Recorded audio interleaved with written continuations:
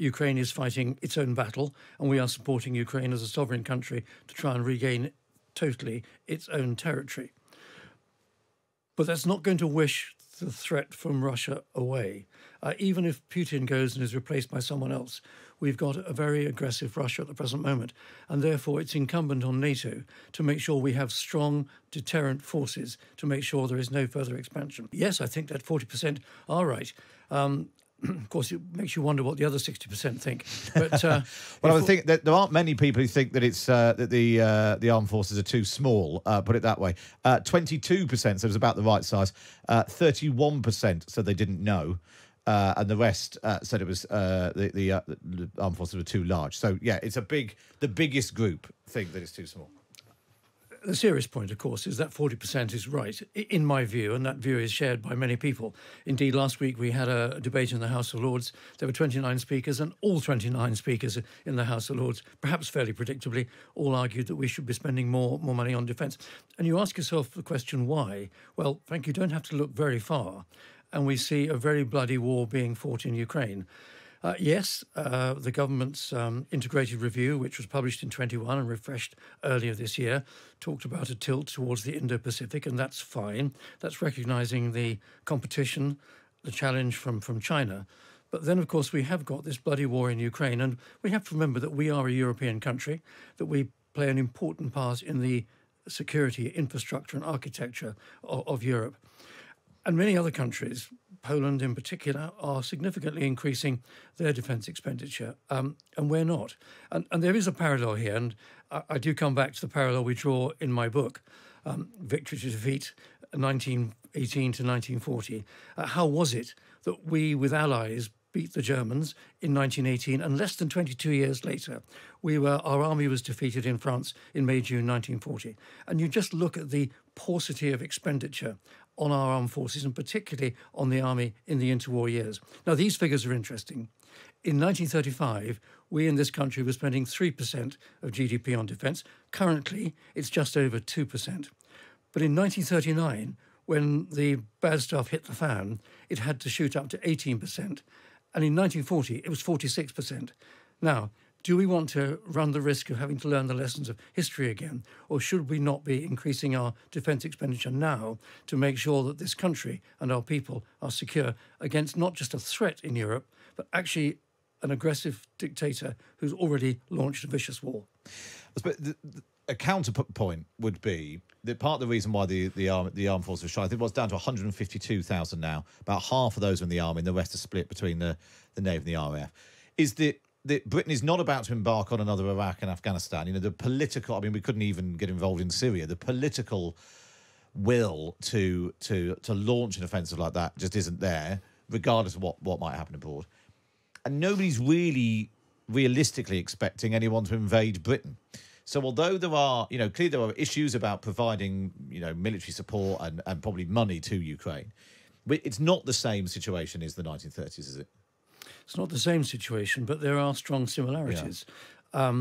We are a key member of NATO. Yeah. Now, Ukraine is not a NATO member. Ukraine is fighting its own battle, and we are supporting Ukraine as a sovereign country to try and regain totally its own territory. But that's not going to wish the threat from Russia away. Even if Putin goes and is replaced by someone else, we've got a very aggressive Russia at the present moment, and therefore it's incumbent on NATO to make sure we have strong deterrent forces to make sure there is no further expansion. Now, I go back to the analogy of the interwar years. After the First World War, there was an absolute determination that had been the war to end all wars. Yeah. And there was a government policy, there would be no major war for 10 years. And that rolled on year on year on year. Consequently, when Hitler became a threat from 1933 onwards, and he pushed, reoccupied the Rhineland, invaded Sudetenland, took off a chunk of Czechoslovakia, we had no army that we could deploy to say to him, stop.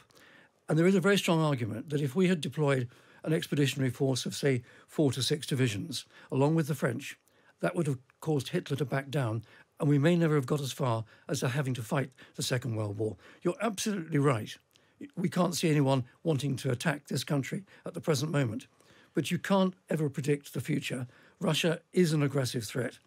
And then, of course, remember that this country is one of the 5 permanent members of the UN Security Council, G7, G20, all those international obligations. So who knows where we're going to find ourselves having to deploy troops in the future.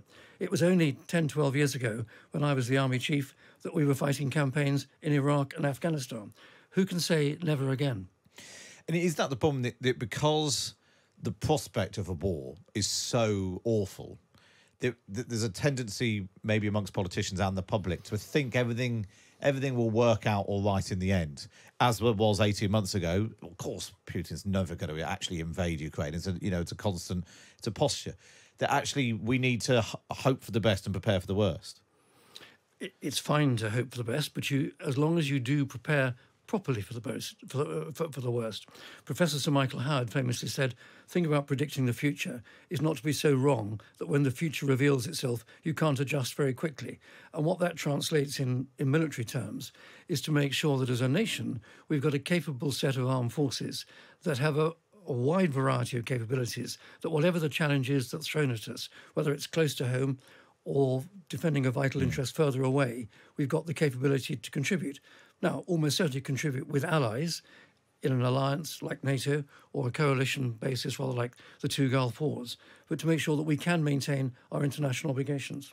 Do you think as a country we need to prepare for the prospect that we would see British troops deployed in a conflict in the foreseeable future?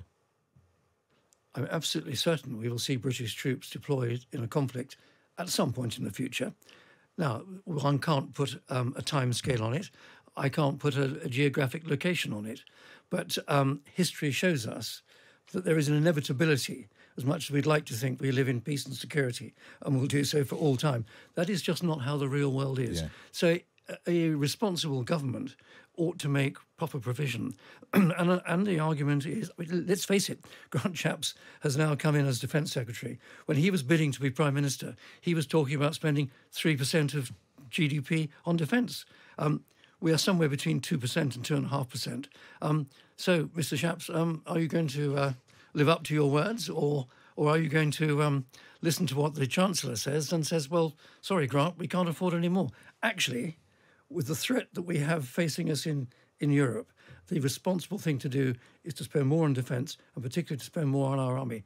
And again, go back to the lessons of the interwar years in the book. That's exactly the message that we're trying to put across. That actually investing early might prevent huge investment later.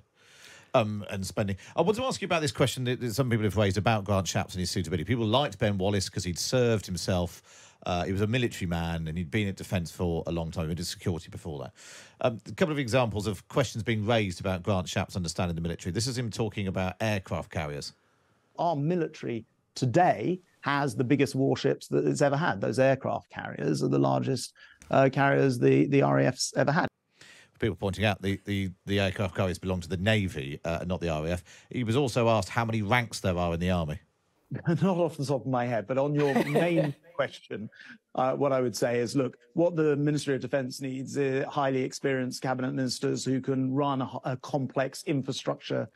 So it's slightly turned into a bit of a parlour game. Can you catch Grant Shapps out asking him defence questions? Does it matter not having a military man at defence any more than it matters not having a teacher at education or a doctor at health? No, it doesn't matter at all. What does matter is whether any incoming Secretary of State for Defence is prepared to do their homework very early on, to listen carefully to the myriad of briefings that they will get, to take advice from the rest of his ministerial team, which in this case are very experienced, as indeed the senior civil servants are, and critically to form a good early relationship with the service chiefs, the Chief of the Defence Staff and the heads of the 3 services, and be prepared to listen. And when defence works well is when the Secretary of State gets on delivering the politics and the service chief get on delivering the military capability. Keep that in lockstep, the thing will work well. So I just wait with interest to see how Mr. Shapps get on. I wish him all the very best. It's a complex and a difficult portfolio in defence, but I hope he does well. Ben Wallace did it well for 4 years. Yes, he's an ex-soldier, but I have worked with many Secretaries of State for Defence, most of whom didn't have military experience. It's fine, provided that good relationship is there. Just stay with us. We've been sort of looking back at the history and what we can learn from history. Let's look to the future as well. We could bring in Elizabeth Braw, a resident fellow at the American Enterprise Institute, who's on the line. Hi, Elizabeth. Good morning. I just wonder your reflections on what Lord Dannatt was saying about the need for the armed forces, to grow, to match the threat of Russia, and learning those lessons from history. What for you do you think the future looks like? Is it as gloomy as it was in the 1930s? Well, it's certainly gloomy, but it's gloomy in different ways, or perhaps additional ways. Which is that we face not just the threats that Chamberlain saw in the 30s and other politicians, but non-military threats as well that are growing. And I don't need to remind anybody of what those threats are. But Lord Dannatt, I'll absolutely agree with you that when Chamberlain, when he felt that he couldn't stand up against Hitler, it was because he didn't have armed forces that were big enough to do that at that point. And so he had to wait, and then he was seen as an appeaser. But if I may add this, Matt, a crucial piece here is convincing the UK, or having a conversation with the UK public about what the armed forces do and how much the UK public is willing to spend. Because at the moment, the UK public likes the armed forces. In fact, they really respect them. It's one of the most respected institutions in the UK. But the average citizen doesn't know what the armed forces do. And I was just looking at the British Legion survey. 80% think the armed forces do a good job. 69% don't know what the armed forces do.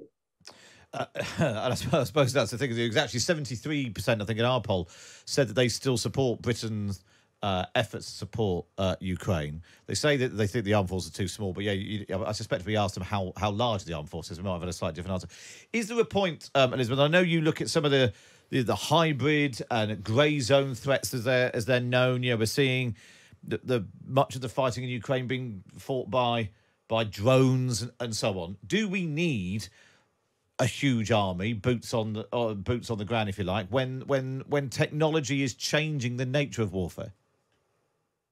Well, see, this is the really challenging part, that we need both kinds. And the question is, who should do the non-kinetic part? So the armed forces are very good at military defense, clearly, but who's supposed to do the other part? And at the moment, we don't have a government department or agency that does defense against non-kinetic threats. Obviously, we have intelligence agencies, but we don't have agencies that detect and counter subversion of all kinds, or indeed aggression of a non-military kind. And so there has always been this expectation that whatever happens, the armed forces will take care of it, including when there are problems stocking supermarket shelves. People think that, we can always ask the British Army to do it if nothing else works. Well, the armed forces aren't big enough to do that too, if they are supposed to do the military defense that is their expertise. Yeah, absolutely. We should